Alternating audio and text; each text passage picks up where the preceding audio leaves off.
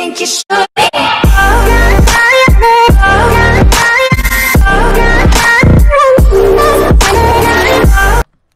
What's going on YouTube? This is Frostbite here. This is going to be a little bit of a guide to farming volatile air and volatile life.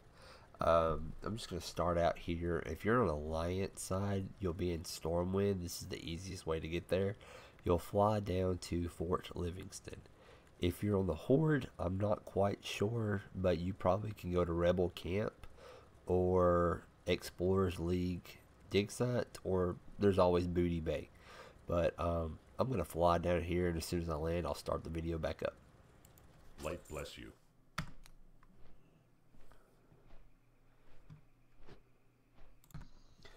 And we're back. So, as an Alliance, we're in Fort Livingston.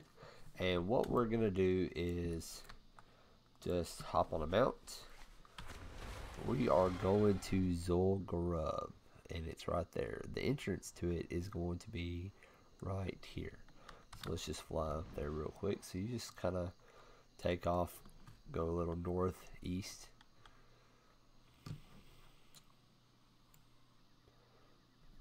just going to keep showing you on the map. That way you can actually know exactly what to do. Some people, they don't. Some people do. Just their preference.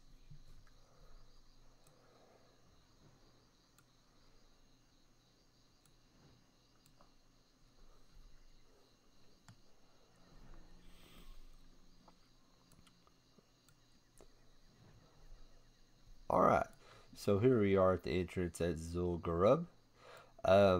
Not really sure if it matters or not, but I am definitely going to make sure. Mine's reset because I did this earlier. But on the dungeon difficulty, set it to heroic, and that should just be all you have to do. See, look, you already have some people here.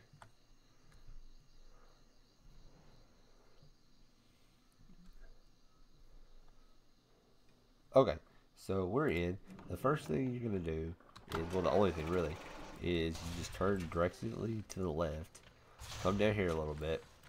You're going to see this flowering hive queen. Sorry, I can't pronounce it. So you're just going to kill her. It's a mini boss. Fall into the water. Loot. Now, what you're going to be looking for are the Hive Queen's honeycomb. They're 100% drop rate, and you right click and it gives you roughly 4 to 7 of each.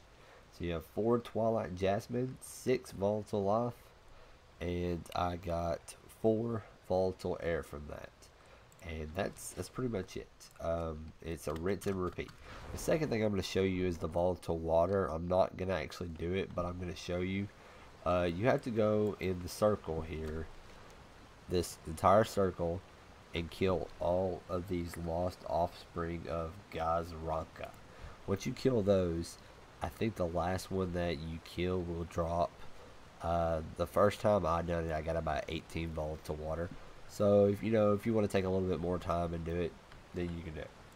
So basically, like I said, it's just a rinse and repeat. You walk out of the instance, you reset, walk back in, kill, loot, go. 100% drop rate. The only thing you're going to do or know is, obviously it's going to kick you out eventually. So I got 10 before it kicks me out. And it usually takes me only about 50 seconds to run in and run out. But that's it pretty much. Remember, it's just volatile air, some water if you want to get it, and life. And the Twilight Jasmines, of course. But that's just one step closer to getting that Vial of Sands. Well, it's been Frostbite. Take it easy. I really think you should.